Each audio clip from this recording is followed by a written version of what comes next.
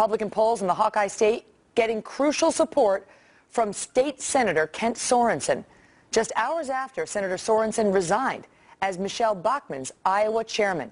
State Senator Sorenson joins me live right now. Senator, thank you so much for being here on the program. Boy, you know how to cause a controversy, don't you, sir? That was not my intention, but I believe you have to do what's right. All right, let's just tell the viewers what you did. You were Michelle Bachmann's campaign chair in Iowa, and you're a big deal out there, so it meant a lot.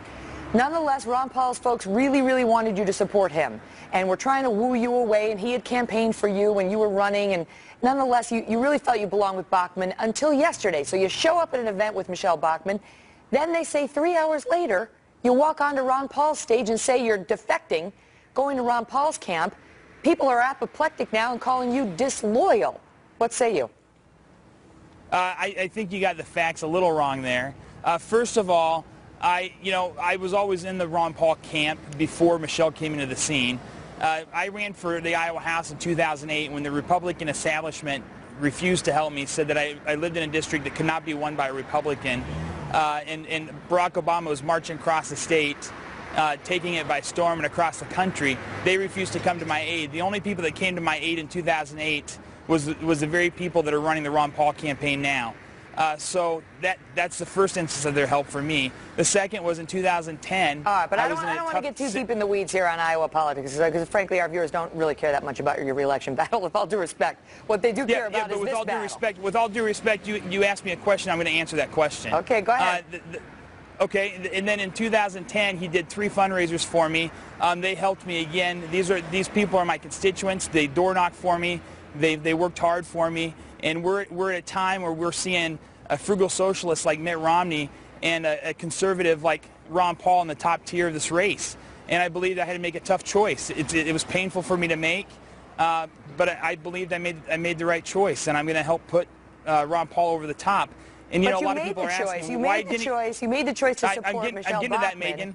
And then you decided and then you changed your mind. What made you change your mind? I was just going to answer that before you asked it, so I'm glad you asked it for me. The first thing that changed my mind is first of all, you got to understand, I was talking to Congresswoman Bachmann in February of this year, well before Ron Paul got into the presidential race. And when she asked me if I would come on to her campaign, if she decided to run, she asked me if I would be her state chair. I decided I would make a phone call to the Ron Paul campaign to see what their intentions were. I called them and asked them if they were going to get in the race. At that time, they were unsure. They said they were waiting for Ron Paul to answer. 2 weeks go by, I decided to sign up with Michelle. And I've worked hard. I gave her 110%. I believe we're at a time where Michelle is not going to win Iowa. I think I'm seeing Ron Paul in a tough battle, and I knew that he came to my aid when I was in 2 tough battles, and I decided that it was time for me to come to his aid and help put him over the top, because I do not want Mitt Romney to be running for our nominee. Now, I know that Michelle Bachmann was not happy with this, and her campaign was not happy with this, understandably. But they came out and said, and she said you told her personally, she said it was right from your lips to her ears, that you were paid by the Ron Paul campaign to jump ship, and she doubled down on that in a radio interview that was given today. Take a listen, sir. I want to get your response. Sure. I can tell you the conversation that I had directly with Kent Sorenson. He told me himself that he was offered money, a lot of money, by the Ron Paul campaign. And it was very clear that this effort to offer him money happened after the Sioux City debate, after we were gaining tremendous momentum in all 99 counties across Iowa. People were flipping away from Ron Paul. They were coming and deciding to vote for Michelle Bachmann. And that was when the Ron Paul campaign offered money from Kent Sorenson to my ears, telling me that he was offered a great deal of money, and that's why he left. Is the Congresswoman making that up? Yeah, unfortunately, I believe she is. I mean, that conversation did not happen.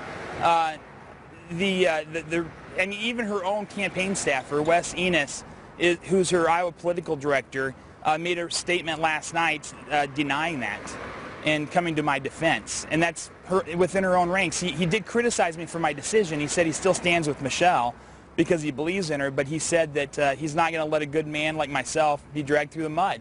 So I think it's unfortunate they're choosing those type of tactics. I think if I was Michelle Bachmann, I would focus more on a presidential candidate than trying to destroy somebody that she's unhappy with. I just want to be clear, because these are high stakes. Well, you are alleging no, that Michelle. Let me just ask the question. You are alleging that Sure. Congresswoman Michelle Bachmann is lying. That is an explicit lie. You never told her that you were offered money from the Ron Paul campaign to jump ship. No, I never had those conversations with Michelle Bachmann. Or anybody on her team? And the real, absolutely. And the real crutch of the matter is going to come out in a week when the financial reports come out. I mean, you can look at Ron Paul's expenditures and it'll be very clear. Right, but was it offered to you? Was money offered to you by anybody from the Ron Paul camp to jump ship? Absolutely not. Because now there's an AP story out on a woman named Susan Geddes, who's a veteran operative in conservative circles in Iowa. She managed your 2008 and 2010 legislative races, and the AP is quoting Sorenson, is quoting Susan Geddes as saying you told her several times as recently as last month that indeed the Ron Paul campaign had offered you money to leave Michelle Bachmann. Is Susan Geddes, if quoted accurately by the AP, also telling a falsehood? I didn't have that conversation with Susan. I think it's unfortunate that we've come to this in this particular race. And the fact of the matter is I did not accept any money from the Ron Paul campaign. But as you know, accept is different than offered. And I just want to make clear, you're also saying they never offered it. No one, not Ron Paul, not anybody affiliated with his campaign or supporting his campaign, offered you any money to support Ron Paul. I was never offered a nickel from the Ron Paul campaign. Or anybody associated with it. Never offered a nickel. Okay. All right. Well, Senator, thank you very much. Again, as I say, you know how to create some controversy, sir. So we'll see what happens over the next few days as we gear up for the Iowa caucuses. They happen this Tuesday night, and we're taking your thoughts on it at Kelly@foxnews.com. Sir, all the best to you. Well, we are tapped right into the political pipeline.